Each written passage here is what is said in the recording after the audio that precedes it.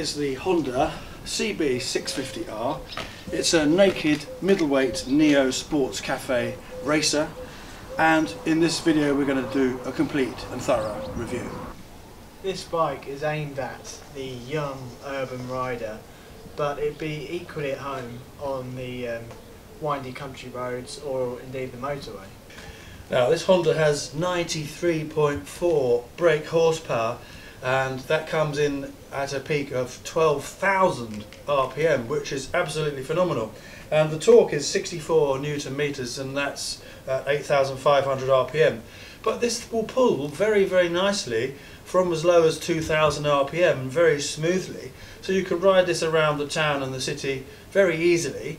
And if you change gear at say 4, 5, 6,000 RPM, it's still a very swift motorcycle. But if you open it up and get those revs to build, it absolutely flies, and this is a very, very fast motorcycle indeed.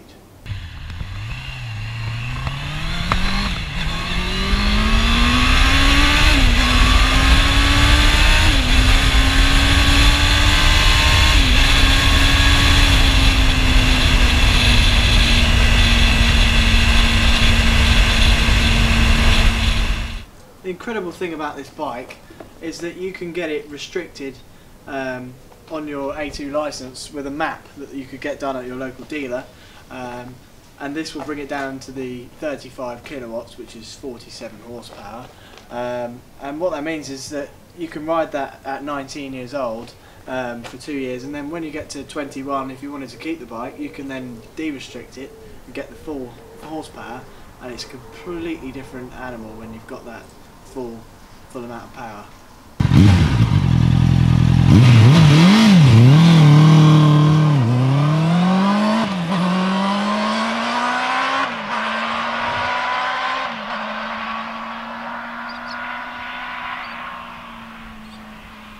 It has the assist stroke slipper clutch on this, which means you get a lighter pull on the clutch lever, but what it also means is it helps you with the gear changes, but on deceleration, if you're decelerating hard, say coming into a corner, it stops that rear wheel locking up, which is a really good safety feature, which means you can attack the corners much harder.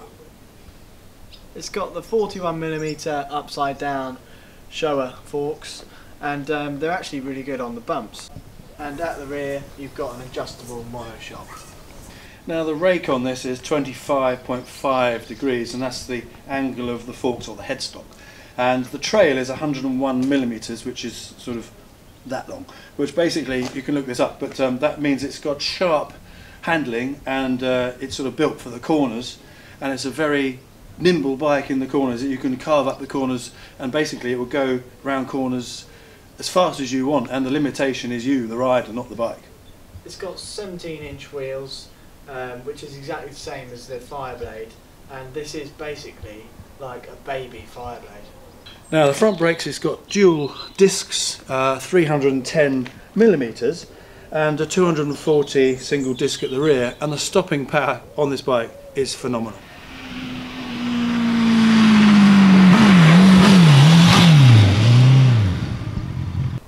It's got a 4-into-1 exhaust, and it's quite short, which is kind of in line with your ear, so as a rider you get a nice, you get to hear the engine sound pretty well.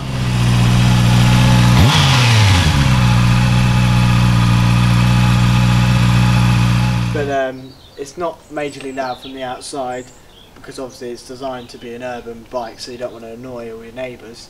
But if it was my bike, I'd probably put an Akrapovic exhaust on there or something like that. Now it's got a 15.4 litre fuel tank, and a nice design actually. I like the shape of it. That gives you a range of about 300 kilometres. That would be doing 57.7 miles per gallon official figures, but it depends how hard you ride it, of course, which is 12.7 miles per litre, which is a pretty good mileage for such a powerful and swift motorcycle. It's got 810mm seat height, and the riding position is actually really nice. Even for someone of my height, I'm just under 6'2". You're just 6'3", and it doesn't feel too small. It's quite a nice overall riding position.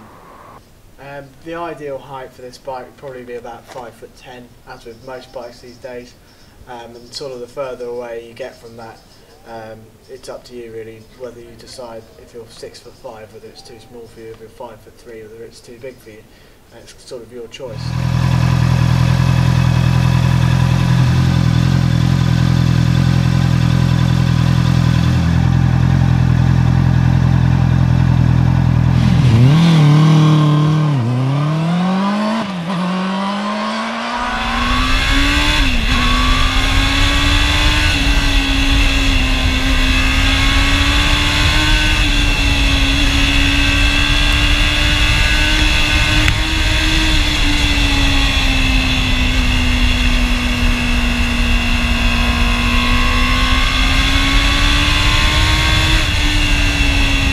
Now, the engine on this is silky smooth, it's so nice, and as I said before, as you build up the revs, and it will rev way over, well, a bit over 12,000 RPM, but all the way through it seems to be fairly much vibration free, so it's a very nice feel to the engine, and the power pulls like a train from nothing right the way through, so excellent engine. This bike weighs 202 kilos, and for a 4-cylinder motorcycle that's pretty good, and it's really well balanced, and when you're sitting on it, it really doesn't feel heavy at all. It feels very, very light, so they've done that very well. Now, the handling on this is ever so good. It's very nimble, it corners very well in the town and the city, in and out of traffic. It steers very well. The turning circle lock to lock isn't too good, to be honest, so if you're sort of going the wrong way, say down a street or a country lane, you cannot quite make a single turn to turn around. You have to do a bit of a shunt. This comes in black, red, silver and blue. I think it looks awesome in black because it looks really stealthy, and it only costs £7,199, which is incredible. That's a hell of a lot of bike for your money. If you compare it to different competitors, it's really well priced. Now, if you get your key, put it in here and turn it. You can take the rear seat off, and underneath the seat you've got your manual, and there's a little tiny bit of space there to store a few small things, and there's a little toolkit that comes with the bike. So this bike comes with heated grips. You've got the button on the grip there, and that's really going to come in handy in the winter. If you've ever ridden in the winter with normal grips, it's really, you can't feel your hands after about 10 minutes, so that's going to be a really nice feature. Now you've got LED lights front and rear, and these are really, really light up the road, and they sort of give a little bit of a blue tint to them. And one of the first things I noticed when looking at the front of this bike was how good that front light looks, so yeah, it's nice. So you've got a nice digital display on this bike. It'll tell you what gear you're in there, your rev counter, how much fuel you've got, miles per gallon, the time, miles per hour, how many miles you've done, so it tells you a lot. And obviously you've got your warning lights there, which will go out when you're riding, unless of course you've got a problem with the bike. My father can't see the rev counter because he's too old and he can't see, so that's why it's aimed at younger riders who would be able to see it. He'd prefer an analogue thing, but I quite like it. Now, the view in the mirrors on this is very good. A lot of bikes, we often complain about the mirrors, as you can't always see behind you, but on this, despite being tall, the rear visibility is very good, so you can see most of the road behind you.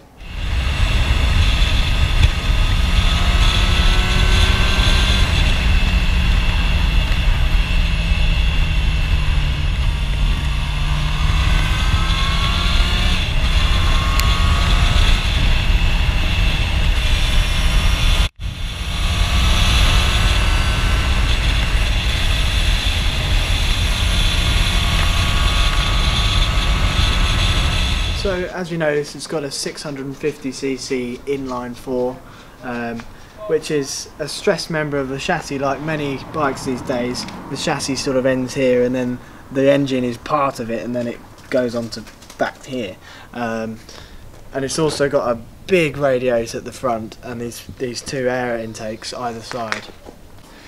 Now, before we got this bike, every time you ride a new motorbike or anything in life, you you come with your previous experiences. And in recent years I've been riding sort of cruisers and what have you, and for my age that's the sort of bike I want. And I'm not particularly a sports bike kind of rider, so I thought, I don't know whether I like this bike, but within a few yards of getting on it and riding, because it sounds lovely when you start it up, and off I went. I actually thought, no, I actually quite like this, it's quite a nice ride. So going through the town, it was an enjoyable ride, and when I got out onto the open road and could overtake the cars and get up to the national speed limit, and very quickly too, actually very much enjoyed it. So it's a really nice bike. It's not aimed at people of my age, but of course you can ride it at any age. But on the whole, I thought it was a very nice bike, and I'd be happy to have it, as I said, but I personally wouldn't buy one because I'm not a sports bike rider. But if I wanted a sports bike, mid-size, mid-cc sports bike, it's fantastic. Don't forget to check out our t-shirts. They'll be linked in the description below. There's many designs, all bike related. There's new designs every month, so there's always something new for every sort of rider. And not long till we've got 10,000 subscribers, in which case they'll be displayed along the bottom of the video. So if you haven't subscribed already, make sure you do. So our verdict on the CB650R is it's a very impressive motorcycle. It's a superb bike for commuting, for around the town. Very good on the country lanes, very good in the corners, accelerates like a rocket. It's absolutely fabulous. So you can't fault this bike. It's a wonderful machine, and at the price it's for sale at in the UK, and we put at the end the price in the US as well, so the specifications will be at the end. Fabulous motorcycle, highly recommended, big thumbs up.